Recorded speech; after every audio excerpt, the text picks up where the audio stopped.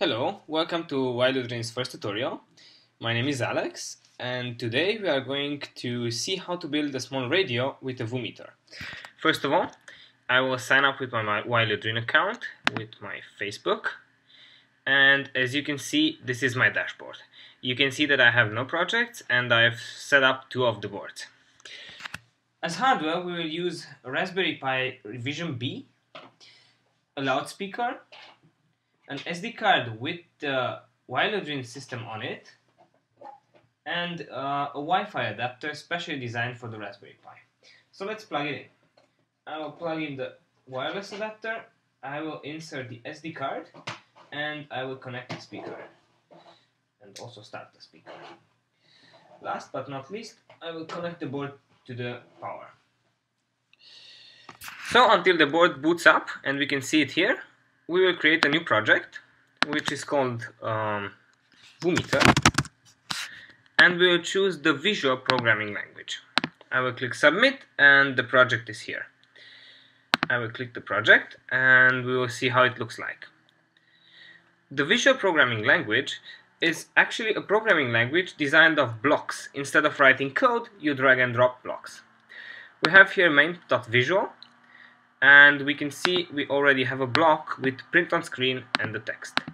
The language is actually compiled into Python, and you can see the source here. Let's see if the board has booted up. Yes, I can see my board already here. So let's see if this works. I will run this, and it will take some time to deliver the program to the board.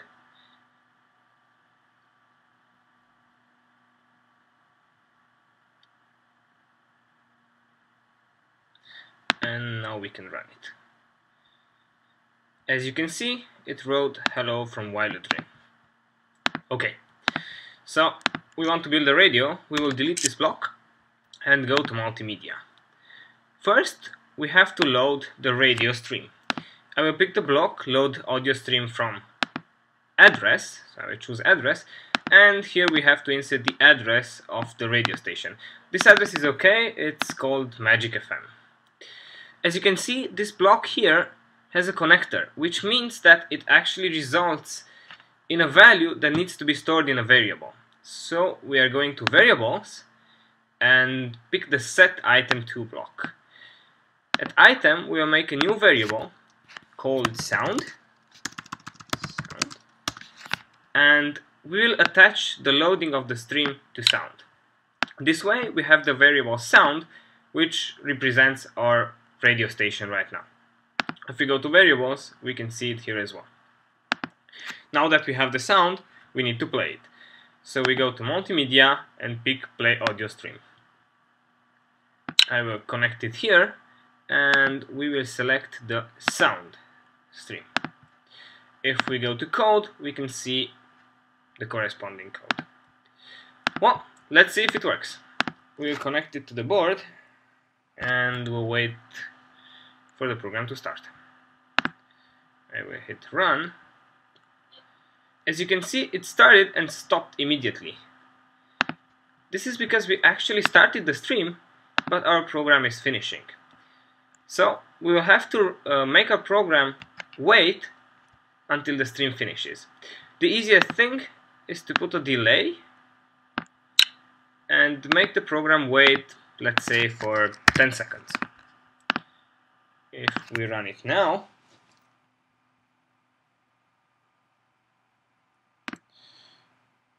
we can see that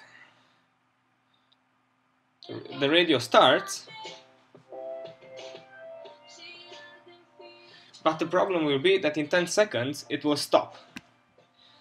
This is because our program stops after 10 seconds. So we will delete the delay, and we need a way to find out if the radio has finished or not. So we can go to multimedia and we will see we have a block called audio stream is playing. This block will return true if the stream is still playing and false if the stream is not playing. So we will take this block, we will select our sound, and we will go to loops. We will make a repeat, and we will repeat while audio stream sound is playing. This should be okay. Keep in mind that this repeat is not very good for the board. If we have nothing here, the board will continuously poll for the audio status, which will actually consume all its power. It is enough to poll once a second. So we will put a delay with a 1 second value. This way, it will check if the audio stream is playing, wait for 1 second, check again. This should be enough for a radio, and we will start it. And we'll hit run. And as you can see, our radio is playing. As it has no limit, and the audio stream of the radio will never stop, we will be able to stop our radio by hitting the stop button here. And we actually stopped it. So this is how you build a radio station. If you want to see it in code, this is the code here. The second thing that we will do is to create a VU meter using the LEDs here. The schematics for the VU meter is the following. So we have the Raspberry Pi, and we will connect 10 LEDs to the Raspberry Pi. This way, we'll have a LEDs display on the intensity of the sound from the radio. For this, you can see we have a breadboard here with 10 LEDs. Each of the LEDs is connected with a pin to one resistor, as you can see here. So each cathode of the LED is connected to a resistor. One pin of the resistor, of each resistor, is connected to the blue line on the breadboard, and the blue line is connected to this cable here. So first of all, we will connect this cable to the ground of the Raspberry Pi. I have here a chart with the pins layout of the Raspberry Pi, and you can see the same chart here. So let's start connecting them. So I will connect the ground to the ground pin, which is the third one here, I suppose. And then I will connect each of the following 10 cables to the pins 0 to 9 of the Raspberry Pi. This is a little tricky. So we will take the first cable, we will identify pin number 0, which is the 6th here. 1, 2, 3, 4, 5, 6. And we connected this one. The second cable will connect to pin number 1, which is right next to pin number 0. The third one, and I think this is the third cable, is connected to pin number 2, which is right below pin number 1. Okay. The fourth cable, this one, is connected to pin number 3, which is below pin number 2, I think. Okay, next. The next cable is on pin number 4, which is right next to pin number 3. Pin number 5 is below pin number 4. Pin number 6 is one pin away from 5. Number 7. Oops. Let's get out. Pin number 7 is 2 pins before number 1. This is really messed up. Pin number 8 is the second one here. And pin number 9 is somewhere here. Okay, as you can see, this should be the layout. I hope I got them right. As you can see, we have the 10 LEDs. Each LAN is connected to a pin of the Raspberry Pi, starting with pin number 0, this LED, and pin number 9, the last LED. So this should be our setup here. So, let's see if we have got it right. First of all, we will try to light up all the LEDs so that we can check that everything is okay. Lighting up the LEDs is done by using either the set pin block, either the pin mode block. Due to the fact that we have a lot of LEDs, we will use the pin mode. Not the pin mode, sorry. We will use the digital write. We will go to loops and we will take a count, and we'll say like this: count I, which I is a variable, from 0 to 9, step 1, and we will have a digital write for pin number I. The value here, we will replace the value with the value 1. Numbers, we go to numbers, pick a value, and we will place number 1. This way, we will loop I from 0 to 9, and we will write on each pin the value 1. This is good, but this is not enough. We will have to set also the pin mode. Pins on the Raspberry Pi can be either used for input and for output. As we want to light up LEDs, we will have to use them for output. So I will attach a pin mode here, and I will make each pin an output. Well, let's start it up, and we'll see if every LED will light on.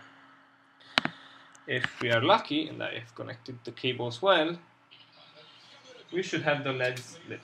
And this is happening. Okay? Now let's do the VU meter.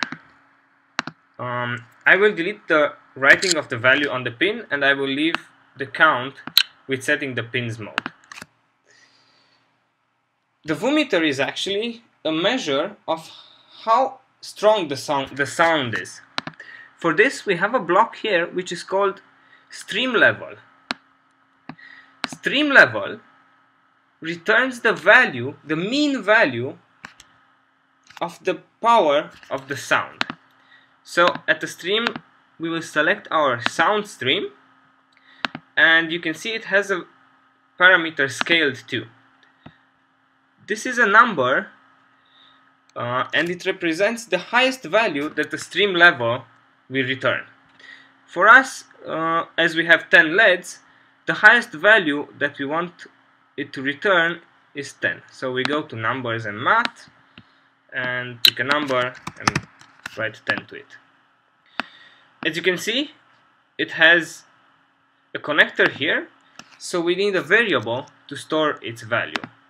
So we'll pick again a set item block, and we will connect this one, and we will call the variable level. Okay, we will place this here inside the loop. Right now we have the level of the sound. Let's see how it looks like. We will print it on the screen first. So I will take a print block, delete this here, and take the variable LED and put it inside the print. Now on my screen I should have once a second the level of the sound, and we will look at the console here, and as you can see, we have it here.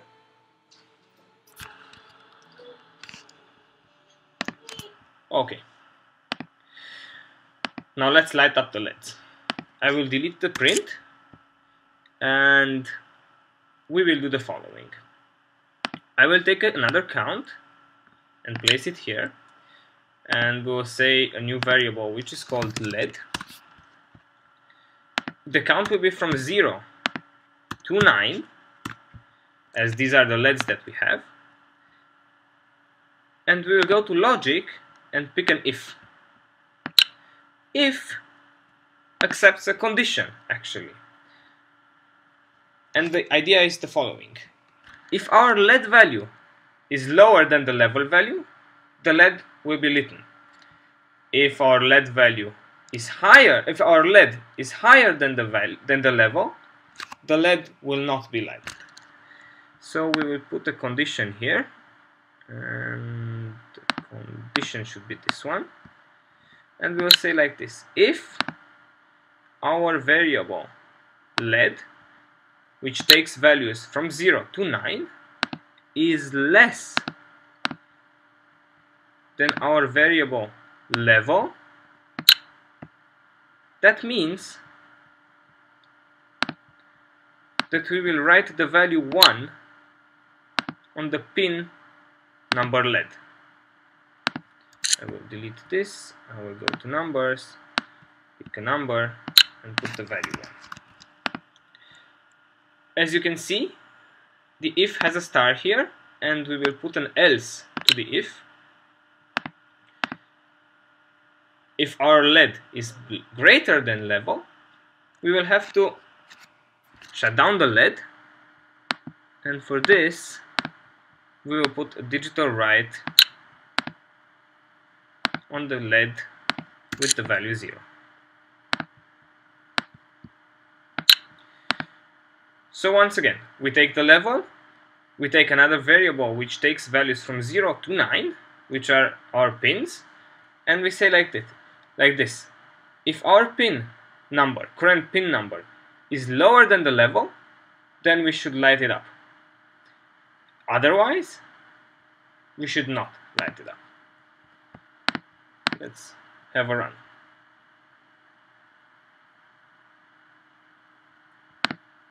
And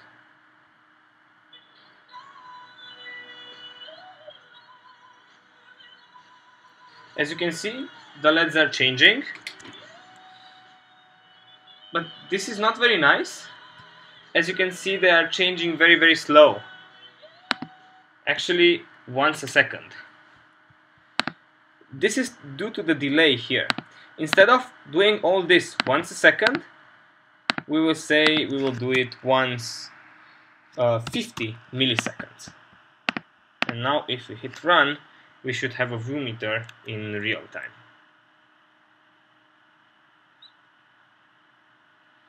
And it should start.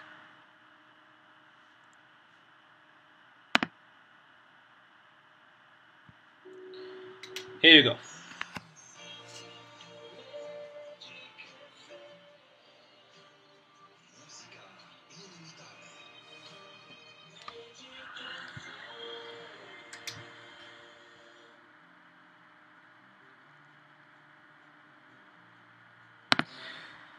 Okay, so this is our tutorial. Thank you very much for watching. You can take this example when you create a new project. We will post it on the website. Thank you. See you at the next tutorial. Bye bye.